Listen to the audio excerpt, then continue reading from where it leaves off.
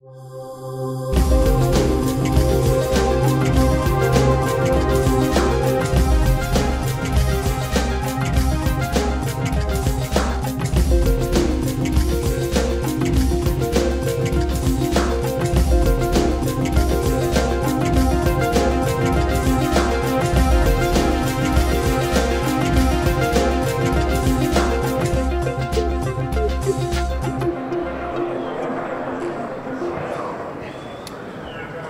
evening and welcome to the 26th annual Peter and Viola Dolle Endowed Lecture in Church Art and Architecture.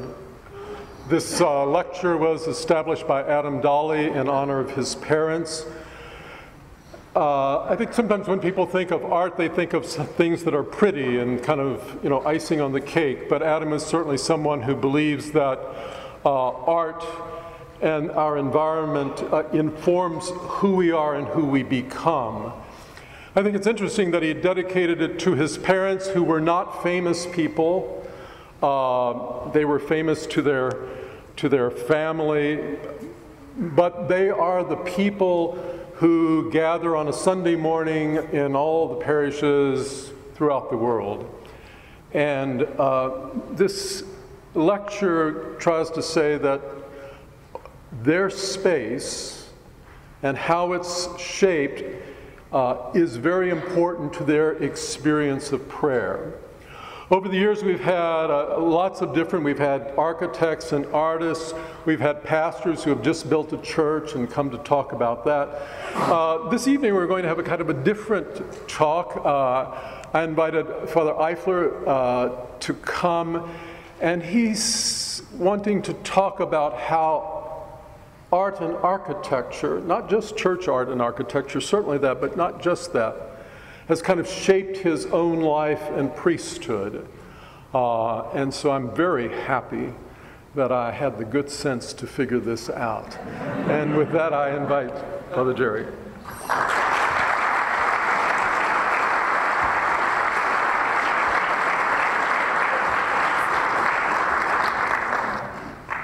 It's awfully good to be back at St. Meinrad. I haven't been in this theater for a number of years, but while I was here as a student, it was a very familiar place for me.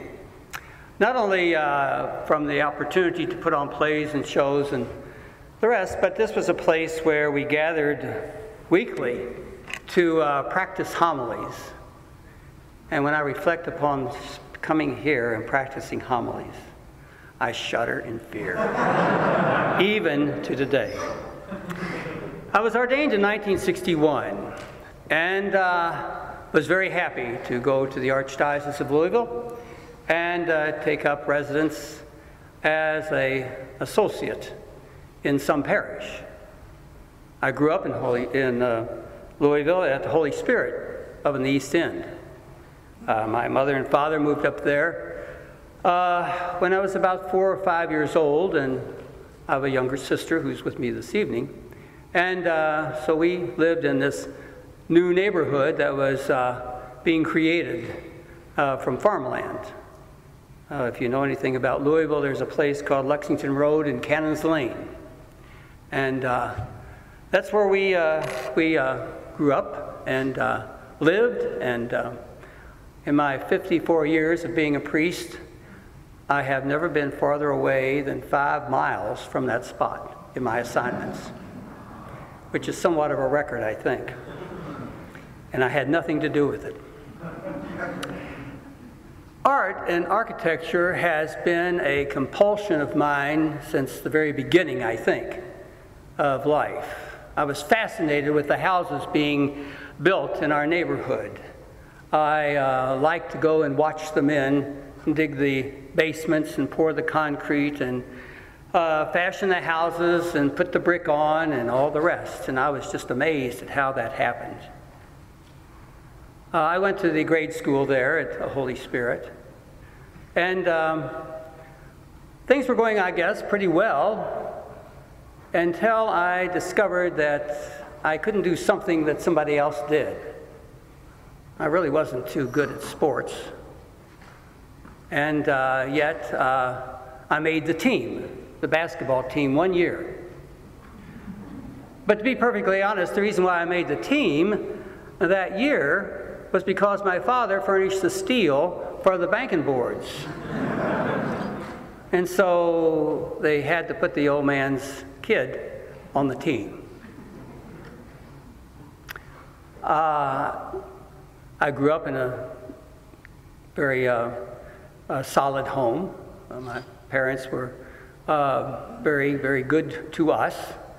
And they were stable people, hospitable people, and pretty much allowed us to play in the neighborhood and do the things that we like to do. My father was a businessman, and he had introduced the family to St. Meinrad long before I even considered coming to school here. He furnished a lot of the steel for this very building that we're sitting in this evening.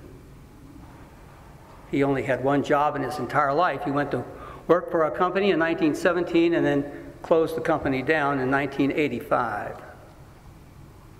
So stability was something that I sort of took for granted. But yet there was something missing in my life, and I began to feel less than, and I didn't know what it was, and I had a difficulty with reading. People would say, "Oh, Jerry, pay attention." Or, "Oh, Jerry, don't look out the window." But I still had a difficulty with reading. The 6th grade made the difference. There was an ingenious woman named Sister Eugenia. Sister Eugenia discovered something that hardly anybody else had noticed.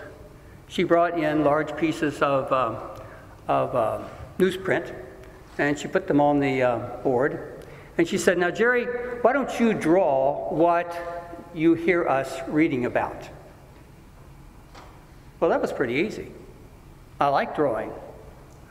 And so I would get up to the board and I would draw this picture. And I began to discover the thing that was missing in my life was a bit of self-esteem.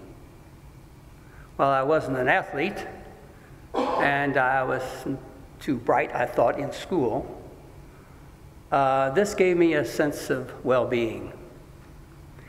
And so the first portrait I'm going to show you tonight is a portrait that I painted later on in life. I painted in the late 60s when I enrolled in the School of Art at Anchorage, Kentucky. And it was a challenge because the professor said, "You have to give us a self-portrait." What was I going to do with a self-portrait? You know? How do you paint a self-portrait? I thought of milk bottles, and I thought the line of something about full of richness and flavor or something like I saw on an ad one time. But I decided to tackle the task. And I have entitled this particular portrait, "The Process of Becoming."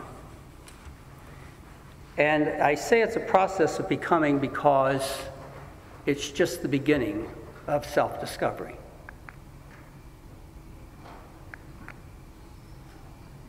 The portrait. That portrait has meant a lot to me as I began to deal with life on life's terms. I went through grade school, then went to St. X High School in Louisville, entered into all the activities, had an ability to draw, write, photograph, became chairman of the dance committee of the school. And then finally, after taking double courses in scientific and classical subjects, taking a lot of drawing, I decided that my goal in life was to become an architect. And that was fine with my father. He told me repeatedly, "Whatever you do in life, make sure you're happy in doing it." And so I signed up to go away to college to become an architect.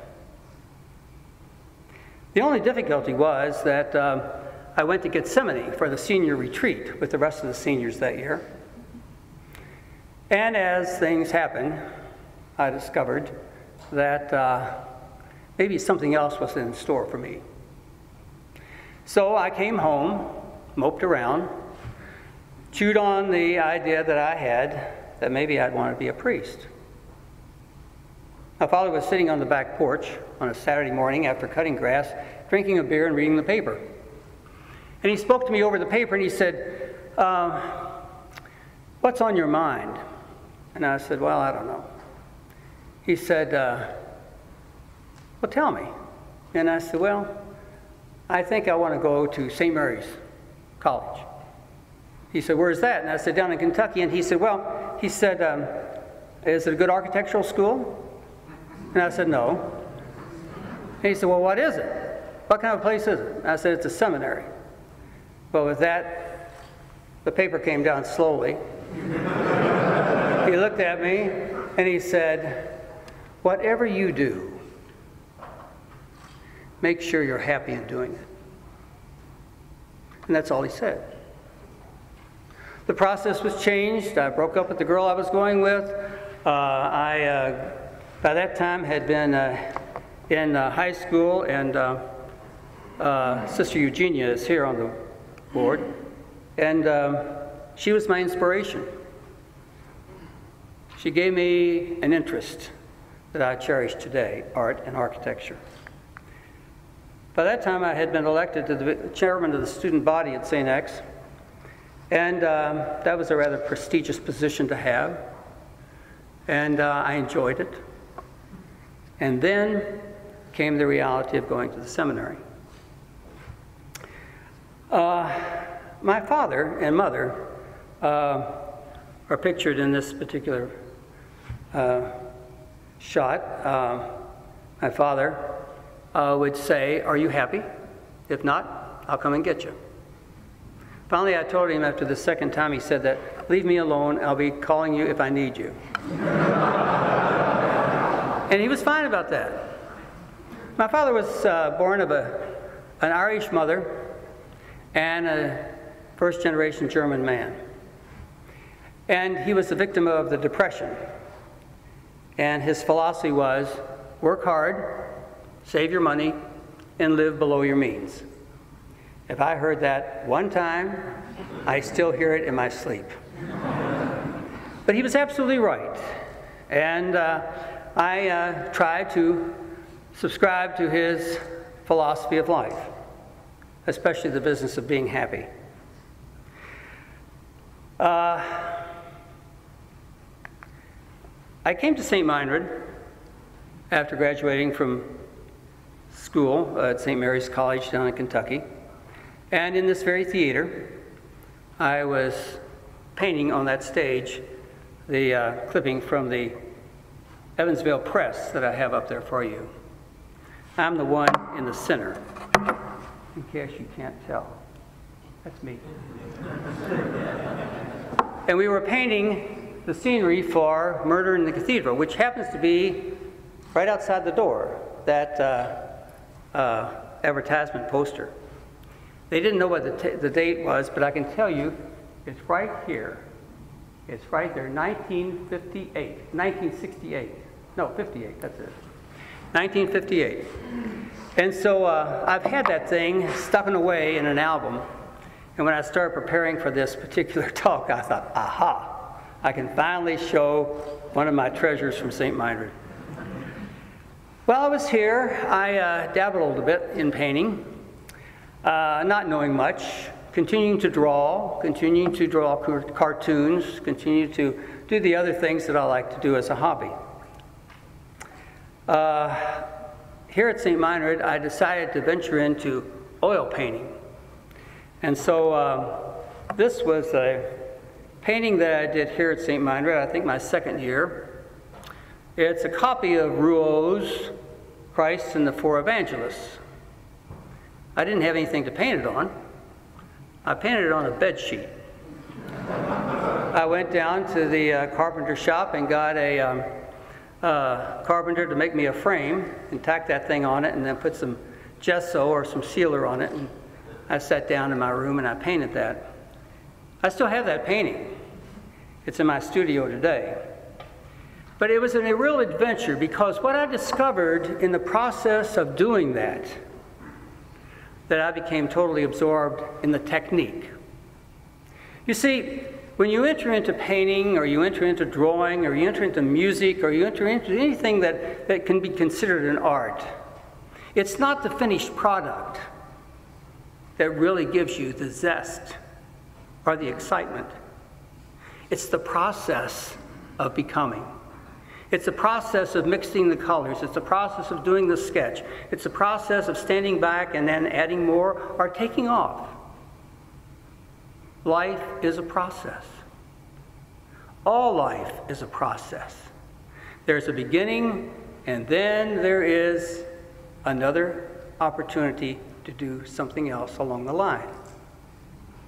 That's why I would entitle this particular talk this evening, The Process of Becoming. Well, I felt pretty good about that painting, although it started to deteriorate about 15 years ago. But it meant so much to me, I went ahead and took it and glued it to canvas, restretched it, and I still have it today. I was interested in all kinds of other things here at St. Meinrad, and by the time we were designing chalices, I designed my own and the chalice of a number of other guys in the class ahead of me and with me. This is my chalice that I had made. It's a copy of a Tassilo chalice. Count Tassilo had that design made, but this one was made in France. So my parents gave me the chalice, and I was ordained, and so I wanted to have a business card made that says, "Have chalice, will travel." And off we go into the priesthood. The first parish I went to was an interesting parish. It was our Mother of Sorrows on Eastern Parkway. There was something very unique about our Mother of Sorrows parish. What was unique was the church was on the end of a block. There was a parking lot. Then there was a fourplex apartment house. Then there was a school. And then the convent. Now, one of the teachers here at St. Meinrad made a visit to that place, that parish, to give a talk. Father Bernard Beck, long gone, taught us moral. He came back and he said, as he would in class, "Do you know where I've been? I'll tell you where I've been.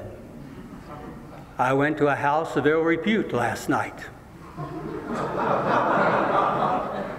He got the rectory mixed up with this fourplex. The fourplex was an institution of Louisville, Kentucky. It was the establishment of Annie Haynes, the head madam of the community. That's the parish I moved into. Little did I know that within a matter of years, when I was appointed the administrator of the parish, that Miss Haynes would go to our bank and want a loan. The bank called me and he said, the president called me and he said, "Miss Haynes wants to borrow some money. We want to put a clause in there if there's any notoriety that comes out of her property that you'll buy it." And I said, "Well, that sounds good to me." So I did buy the house 3 or 4 months later because there was notoriety and it cost us $45,000. I tell you that story because that was my first opportunity to get involved in some remodeling and architecture. We took the house, and the pastor was getting ready to retire. So we put the housekeeper on one apartment, the pastor on the other, on the first floor, and then the nuns on the second floor. And that's the way the house ended for many, many years until the parish didn't have housekeepers and nuns and retired priests anymore. But during that time, a lot of things were happening. The 60s were volatile for a lot of people, including myself. The first year I was ordained was not an easy year. I think I practically drowned the baby when I first baptized it. The bride, the first wedding I had, she fainted dead away. I picked her up off the floor and drug her across the altar, and then I was blessing throats, and I felt that if I closed my eyes, I could repeat the prayer in Latin, and all of a sudden the little kid she was holding, the woman who was holding, took the candles and threw them around out the, you know. I thought, I don't think I can go through this much longer. I have to find something else to do in life. There was a controversy bringing out. The Vatican Council was just starting. Civil rights were rampant. The clergy were split in the diocese, the old versus the new, young. Then there was the young priests who were teaching and the young priests that were in parish work and who was working the hardest, and all this stuff was going on and on and on and on. And it was not a good time. It wasn't a good time for the church in those days, in the 60s. It wasn't a good time for the people. It certainly wasn't a good time for me. During that time, I decided that I would go to the Archbishop and offer my services as an architect, if he'd teach me, send me away to school. So, indeed, I went to the Archbishop Flourish, and I had a meeting with him. And he was very fatherly, and he said, "What can I do for you, or what do you want? What do you need?" I said, "Archbishop, you're having a lot of people build a lot of schools and churches in the diocese, and you're building starting a new parish every 6 to 8 months in the diocese. Maybe I could be of help. Why don't you send me to school and I'll become your architect?" There was a long pause. And he said, "Father, why don't you go home and you pray about it? I'll pray about it, and I'll call you. Don't you call me." I felt absolutely satisfied. I decided, okay, that's what I'll do. I'll go ahead and go off, and he'll call me in a matter of months and become an architect for the Archdiocese of Louisville. Well, some time passed, 3 years to be exact. And he called me one day, and he said, "Father," he said, "are you still interested in graduate school?" And I said, "Yes." "Architecture?" And he said, "No, psychology." And I said, "What do you mean psychology?" And he said, "Well, I need a psychologist to start a clinic, marriage counseling and divorce counseling. I don't need an architect." And I thought to myself, well, it beats a blank, So I thought, well, I was interested in that topic too, so I went ahead and he said, "Get your feet wet and see what you think and let me know." And so that's exactly what I did. I went off and got a master's in clinical, and then opened up an agency with some doctors and some other people, and it was called the Family Relations Center in Louisville. Now, in retrospect, I have to tell you, it was the best thing that ever happened to me. He didn't need me as an architect, but I needed to find out what was going on amidst all the confusion of the 60s. It was at that time then that I decided that I was going to find some therapy. Half my classmates were leaving. People that I respected, a little older than I, were leaving the priesthood. I thought to myself, maybe they know something I don't know. I know what I've been taught, but there's going to be another side to it. So with that, I went and entered into a therapy experience with a man that I grew to love and certainly respect. He was a Moravian. He wasn't Catholic. People ask me, why didn't you go to the Catholic? And I said, well, I knew the Catholic stuff. I wanted to know the rest of it. So for 3 years, every week, I would meet with this man, and he patiently took me through the process of discovery. Again, I'm back to the same topic in the portrait, the process of becoming. It gave me a bigger and better identification of myself, who I am, what I can do, what makes me tick, what are my needs, how do we find those things that we search and we think we need. He was a very, very significant individual in my life.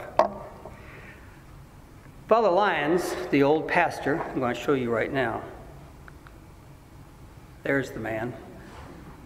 He was my mentor, delightful man. And he did something equally as important for me at that time. He said, "My boy, whatever you do, get yourself something that can sustain you for the rest of your life as a hobby." He said, "Never put all of your emotional eggs into one basket." He demonstrated that himself. Outside of being a parish priest and a writer, he was also a historian. And so at that time then, I began to reevaluate art. And I decided then that I would leave my priest friends on Wednesdays at the day off, and I would then go to study at the Louisville School of Art. And that's precisely what I did. And I was playing the bohemian at that time.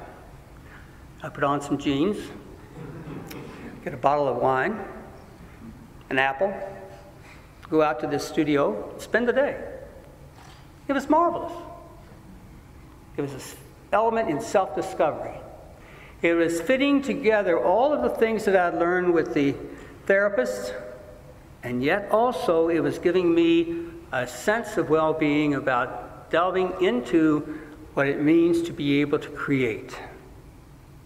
And so the 60s were wild, painful, but yet many of us survived it, and I'm very grateful for that.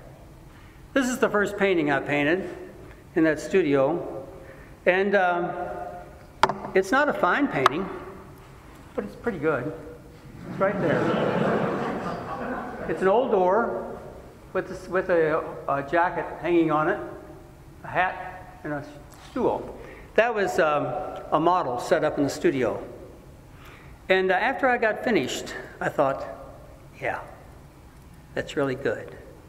Because every time I went back and I started to put another stroke on that painting and I started to work that painting to bring it up to where I was almost sure that it was complete, I felt good about the mystery and the art, the ability to paint. So that launched me then into a significant other set of circumstances that I found myself involved in. I was going to graduate school, studying psychology. I was painting. I was taking time for myself. I was developing new relationships and new friends. And I continued on the process of being assigned to another parish as a resident. And this time I went to an interesting parish called St. Therese.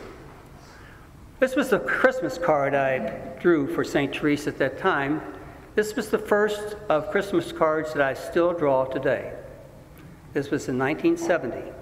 So you can figure out the math and know how many Christmas cards I make. This was a Spanish church. It was a wonderful church. It was in Germantown. I remember Germantown. It was a place where the people swept the streets and the alleys, and there was no dirt, and everything. All the houses were all nicely little crisp houses. But by the time I got to St. Therese, I found out that there was something going on. There was deterioration within the community. Well, I also went back to U of L, and I was studying community development at the time. Community development was something I found very interesting in my experience because I wanted to know the flow and the ebb of people in an area. What makes people move into this particular place, or what makes people move out of this particular place? And the more I studied, the more I discovered that industry had underlined many of the areas in that neighborhood. And it was becoming rental, and people were not owning their houses. They couldn't afford the insurance and so on. They were underlined, redlined. They call it in the trade. Something had to be done. So with the help and the conversation of a Baptist minister who was over on the area, he and I got together and decided that we were going to get the businessmen of the community together to form an opportunity, a neighborhood association that would prevent redlining in the neighborhood and provide the people with the opportunity to redevelop their homes. At the same time we were doing this, I discovered too that this area was called Paristown. It was a curiosity to me, Paristown. Nobody ever spoke of it as Paristown, but then when I got the ancient maps out, I discovered that all of the streets around this particular church were all at one first time named in French names, Dupree, Adair, and so on. So that prompted me then to go ahead and to do an oral history of the people that lived in the community. And so I went around and I visited all those old people, and they told me wonderful stories about Paristown and about the happenings of the first priest who was named Bersheim. And Bersheim was a German, and he didn't like the French. And so there was a tug-of-war right there.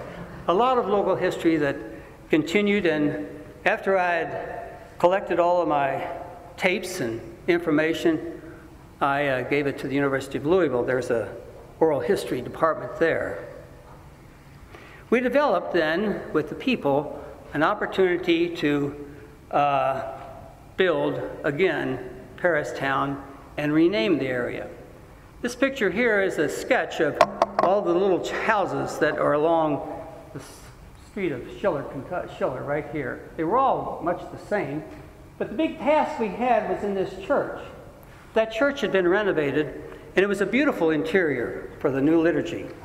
That is probably the best I've ever seen in any place in Louisville. But the towers were coming down. Unfortunately, the concrete, instead of using stone, limestone, they used pressed concrete. It became like a sponge. Water came down through the walls, and the towers were beginning to crumble.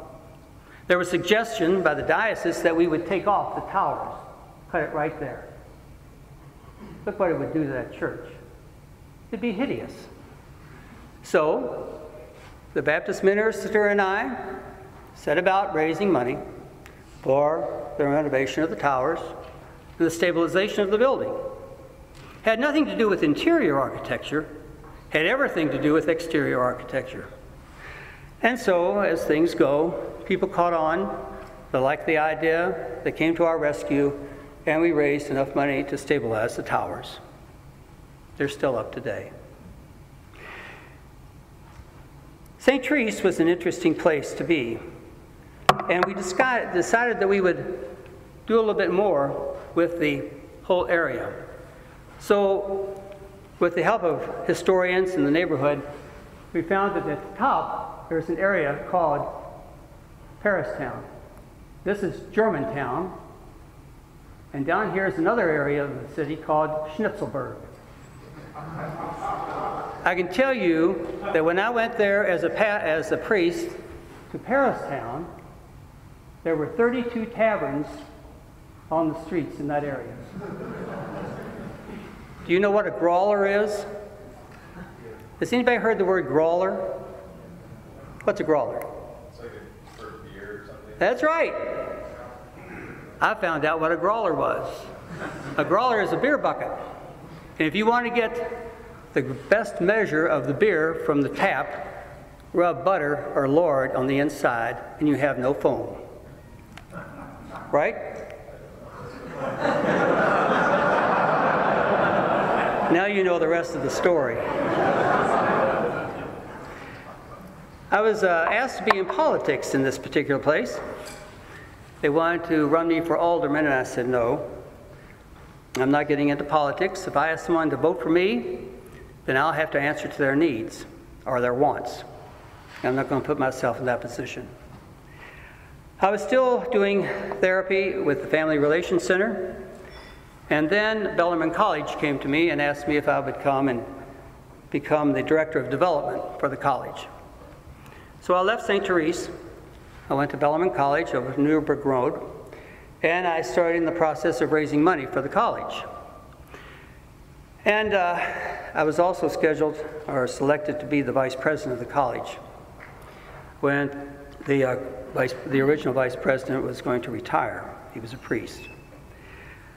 I was working there. I was going around meeting the wealthy of the community and outside, dealing with foundations, going to the Rotary Club and doing all kinds of other things, and I was head of the faculty house for the priests. But I wasn't a priest. I didn't get into the priesthood to become a businessman. Quite the contrary. I missed liturgy. I missed people. And it wasn't to my liking. I had nowhere to, didn't have a place to celebrate Holy Thursday one year. So I called up the pastor of the cathedral and I said, can I come down and celebrate liturgy with you? I'll just stand in the back. He said, sure, come on down. So the old Archbishop Flourish had died, and Archbishop McDonough had come on the scene, and he was a wonderful man. We were vesting, and he said, why don't you ask me for a parish?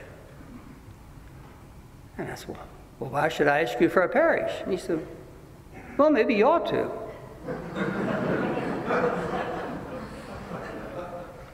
And I let that pass. And then a little later on, he said, you know, you really ought to do that. And then we went out on the altar. And at the sign of peace, he came up to me, and I said, peace to you, Archbishop. And he said, ask me tonight. It's a good one.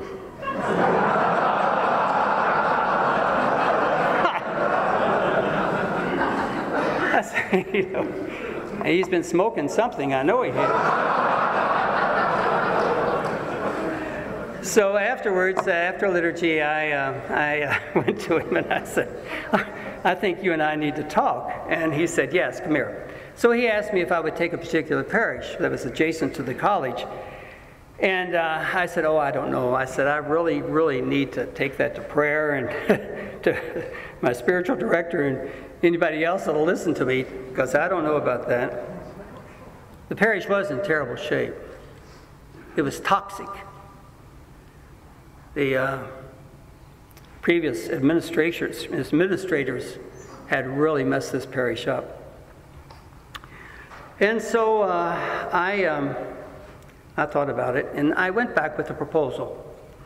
I said, I'm aware of some of the difficulties you've had, but I said, from my vantage point, the parish is so toxic, I don't think I can handle it if you expect me to keep everybody in place that's there. So if you allow me to clean house totally, from the parish school to the rectory to the assistant to everybody, and you give me an associate that I can work with to reconstruct this parish, then I'll agree. So he said, yes, that's fine. And so he said, give me 3 names of priests you think you can work with for this assignment. And I said, okay, so I did. And he chose a wonderful man. He was the best that he could possibly have given me. And when the word came out that I was coming to this particular parish, all hell broke loose. The people were absolutely, by the way, I forgot to show you the welcome sign of the neighborhood association that we had just started at St. Therese, but that's a little while ago. It ended up that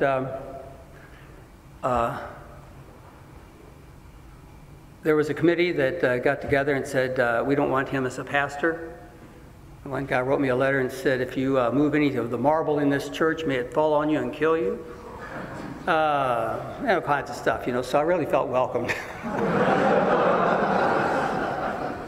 One of the things that sustained me, though, I have to tell you, at this particular time, and I'm a little ahead of my story, was the fact that before I left St. Therese in Germantown, or Paristown, I was looking for a piece of property that I could work on. So I discovered 10 acres over in southern Indiana, the very center of 1,400 acres that was given to a man for fighting in the Revolutionary War. His name was Jacob Hicks. This 10 acres was going to be bulldozed down and a subdivision was going to go into it. And there was a wonderful old cabin on that, log cabin. built in 1817. And I'm standing in front of that cabin in that picture. That's exactly what I wanted. I was looking for. I wanted to build something. I wanted to research something. I wanted to go back and find out how you put a log cabin together. And if you know much about me, you'll find out that I take plenty of time to figure out what's underneath most situations. I don't want to make the mistake again. So I bought this property. There were 5 junk cars on the property. My father thought I had lost my mind. And I had the help of a lot of friends, and they came and we got rid of the junk property. And that cabin that you're seeing there turned into this building here. And in doing so, I found in a well sterling silver hairbrush. I found all kinds of early 19th century bottles and stuff like that. Adjacent to that was a stone building. It was 30 feet square. The roof had caved in 1941. It was probably a keep or a fortress for that day.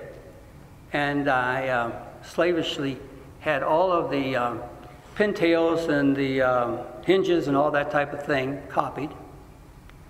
And I built that again too. And that's what that is. That was finished in 77, 78. That's the interior, looking down. There are only 3 walls in all the rooms in that building. 2 bedrooms, 2 baths, living room, dining room. That was a feature in the Louisville magazine on architecture that year. So I spent a lot of time there, and a lot of friends came over, and a lot of church gatherings and parish gatherings, and I like to have people use the stuff that I have, but most of all, I like the process of doing it. Again, the process of becoming. I also like to travel too, and so it was still at the 1979, I received a call from St. Meinrad, and they were dealing with a travel agent. I had been to Europe twice up to that time. And one of my monk friends here gave my name to this travel agent and asked me if I would be interested in taking some people to the Oktoberfest and the Passion Play in the same week. So that's sort of an interesting combination. Maybe it works. So anyway, I said, no, I don't think so. I told some friends, and they said, we'll go with you. My mom said she'll go. My aunt said she'll go. The housekeeper said she'd go. 38 of us went off and enjoyed the Passion Play and the Oktoberfest that year. That was the beginning. On the way back, they said, where are we going next year? This coming Saturday, I'm leaving for the 34th time to take a group to Europe. So it's been something else that has helped me, especially in learning art and architecture.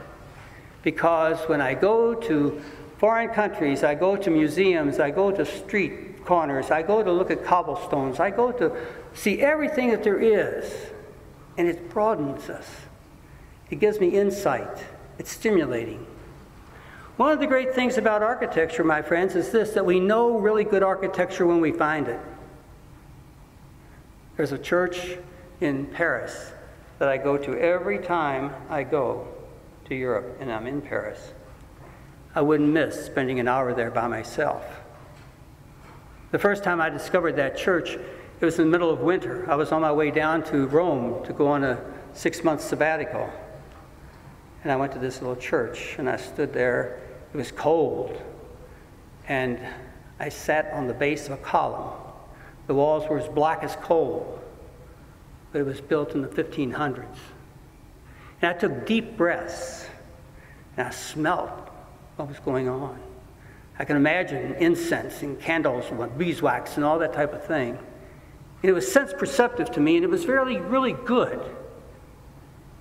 That's what I find in art. That's what I find in architecture. When you get into art and you get into architecture, you see things differently than the way they are. You spend a lot more time looking and less time talking.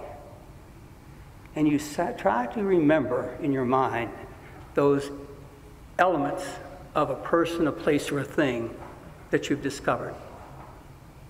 Well, needless to say, the trips have been fun, and I'm looking forward to this next one, leaving Saturday morning, going to Germany, Salzburg, Vienna, Budapest, and Paris. Be back 2 weeks later. St. Francis of Assisi was a wonderful parish. That was the church that was toxic. After everything calmed down, we got together, people started coming back. I had the opportunity to renovate the school and the church.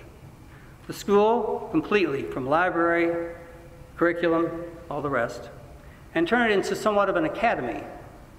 Again, to enable the kids in the grade school to discover a sense of self-esteem about themselves. If they weren't good at reading, writing, and arithmetic, they could sure be good at something else. And I think that that is the main function of primary education, is to help the child discover something good about themselves that they feel good about. Once you have tasted that, you'll want more, and it will sustain you all the way through for the rest of your life. St. Francis of Assisi was copied off of Boys Town. It was a very dominant church on Barstown Road. And the bishop, when he sent me there, said, take that altar that the pastor had moved out 4 feet from the main reredos and put it down on the floor. That's the Christmas card the first year I was there, one of many. That was the interior of the church. And when I went to St. Francis, there were 12 dining room chairs lining the whole sanctuary. There was another pulpit like this over here made of wood, and the altar was way up there on the rear door. The pastor had been a woodworker, and so he put in all these chairs. Well, the people didn't want me to touch anything in that place. But I said, there has to be a way that I can clean out this sanctuary. So I'll give you a tip. If you find in your experience this might serve. I brought in a huge ficus tree, a big bush about this big, and I put it on rollers, and I put it in the sanctuary. And they said, why have you brought that big bush in the sanctuary? I said, the reason I brought that big bush in the sanctuary is because it's soft. It gives a soft feel to all the marble and the sandstone in this place. Little did they know that when I moved my bush in front of any object up there that I wanted to move, whatever it moved in front of disappeared.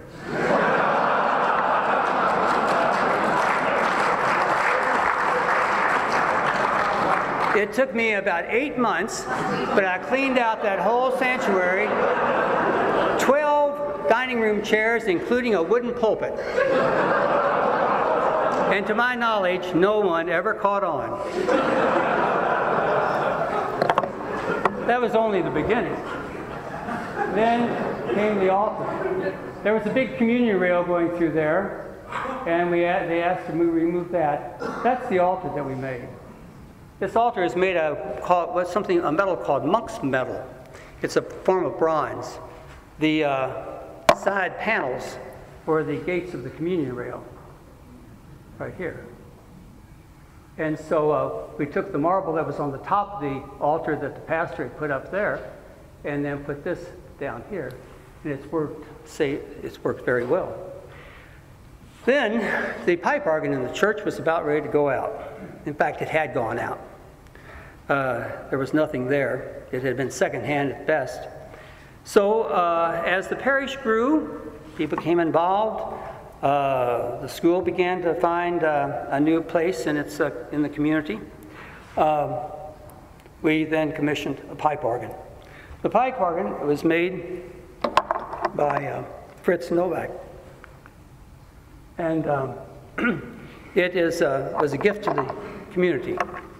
It cost $250,000 in 1980 about, and the people in the area, the neighborhood, respected it, and the Louisville Orchestra came and played Saint-Saëns' organ piece as the opening of that dedication of that organ. The toxic condition of the parish had dissipated. The people came, and the liturgies were held, and the interior of the church spoke of the respect that the people had at that time for their church and their community. We celebrated the 100th anniversary, and we decided that we would commission a statue. This is the statue that they commissioned of St. Francis of Assisi. It was sculpted by a local individual called, her name is Charlotte Price. And upon the dedication of the statue, we put in the ground a time capsule. And that's what you see us doing at that point there. It's a delight to go down Bardstown Road now and looking over there and see kids standing by the statue. Pictures are made there. It's something that speaks to the people and the faith of that community. And it was an interesting opportunity to do something like that. Again, during this time, I was still painting and developing and moving and doing things like that.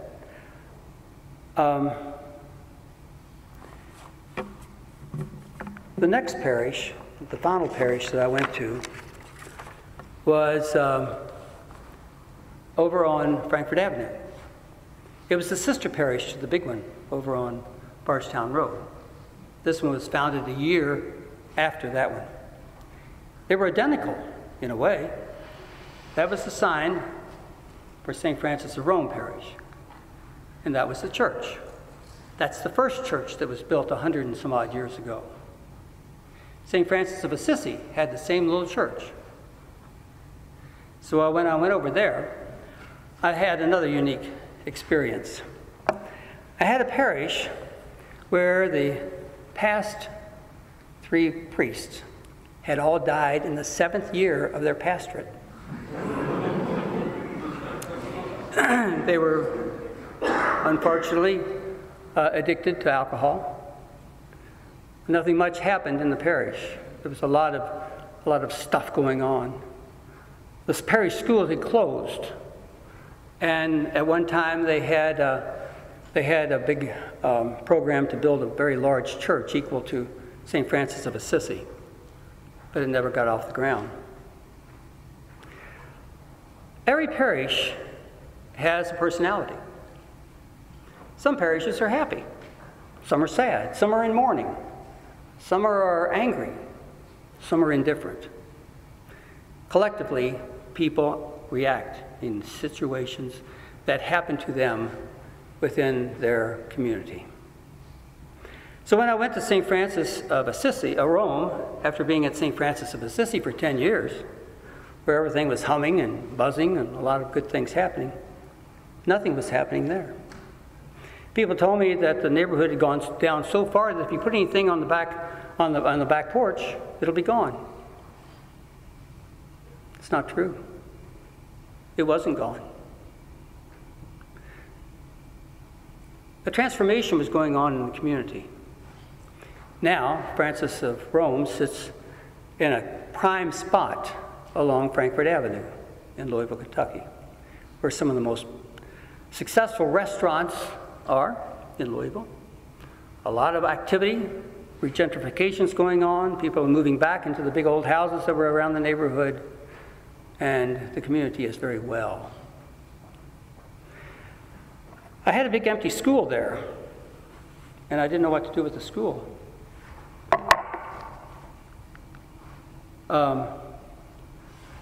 I also saw the church in terrible repair.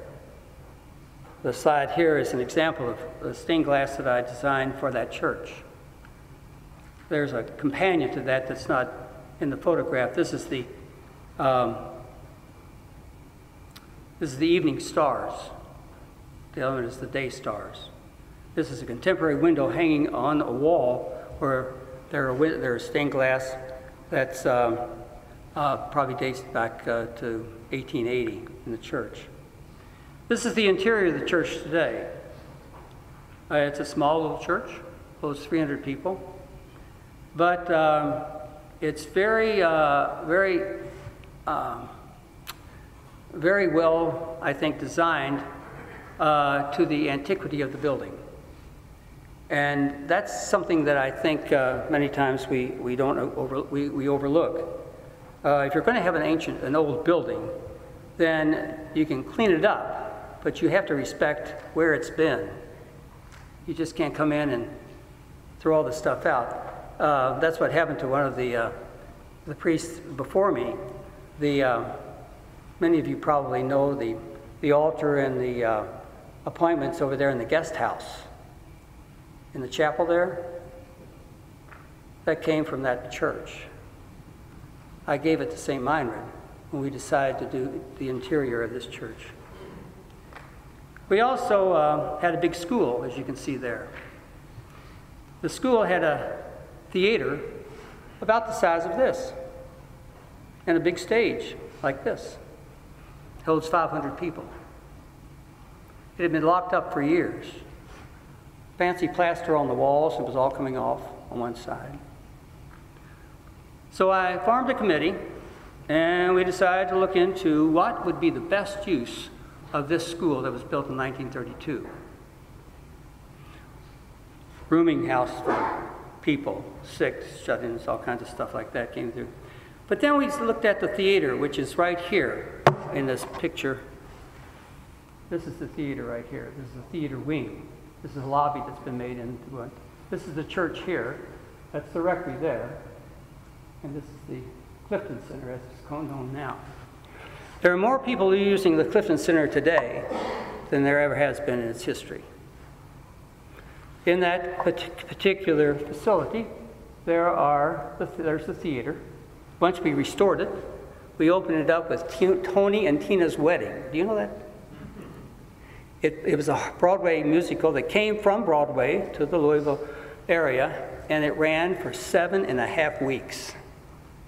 Tony and Tina's Wedding. The place was filled every night, and that's how we got the thing into the public mind. Outside of that, there's yoga that's taught there. There's a dance school there. There's 3 studios for artists. There are meeting rooms for the parish and meeting rooms for people. There's a young school ballet group there. The whole building now has been totally restored and renewed, and it belongs to the community. You see, art is something other than just simply painting, pictures. It's everything that you and I do in life. And we need to satisfy that hunger for beauty, for the transcendentals, for that which gives us another insight into God's world. And so that's the function of the Clifton Center as it's known today. During this time, too, I have written some books. They're homilies. They were homily books. The first one was entitled Linger and Be Available, which is sort of something I like to use as a mantra. The second is Unpacking for the Journey, getting rid of excess stuff we carry around that blocks us from seeing beauty in life, in ourselves, in each other, in nature and God. Embracing the Source was the third book. And then finally we did a Francis of Rome community book, church community. It's an illustrated coffee table book that people have used and collect about the whole history of that particular little parish and the surrounding area. I also had the opportunity of, I didn't, but the previous pastor had the opportunity of commissioning this particular piece of art by Peter Watts, an Englishman. It's called The Seat of Wisdom for the parish. This one right here is the picture, is a statue by a local artist. It's bronze, and it is Francis of Rome. Francis, if you don't know, Francis of Rome lived in 1400 during the reconstruction of Rome. She was a very wealthy woman, and she organized all the social services of Rome after the Pope returned from Avignon. And then, as life goes on, this is I was over in Egypt, and I found some camel bells. So I brought it back, and I designed this cross that's used as a processional cross at Advent and at Lent. It's sort of interesting at night, you know, and come up and just a little hint of a sound that speaks to us of the coming feasts. There I am painting. I like to go out on location and just dabble, you know. It's relaxing, it's fun. There's another part of a show, that's an old show, years ago, pen and ink.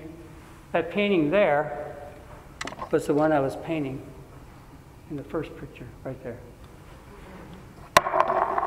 Then, there I am doing another painting that they had found some inspiration in a bowler hat. I thought that might work. I'll go to any extreme to do what I want to do. So we go then to finally where I live now. I'm retired, and I like gardening, and I like to design things. And so this is a corner of my yard. The pieces right here, wait a minute. That and this came from Chicago. They were ornamentations of the skyscrapers in Chicago, built in 1900. When they tore the things down, they were put into a salvage yard, and I found them up there. And so I brought those back and set them into my yard as the corner of this particular fountain.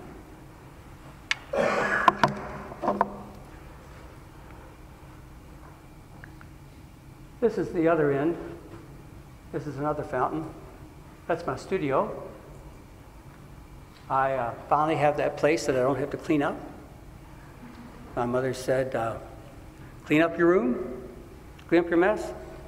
Not anymore. That's a gazebo and some statues. That brings me to pretty much the end of my presentation. I just simply close with one more statement.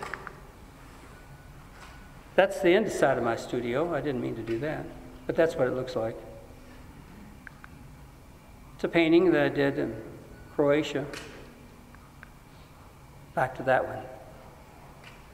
If you don't remember anything else about this presentation, you might remember that life is a process, and we are all in the process of becoming.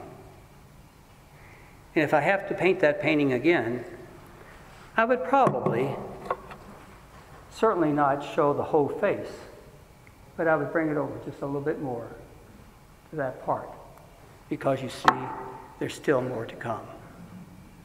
Thank you.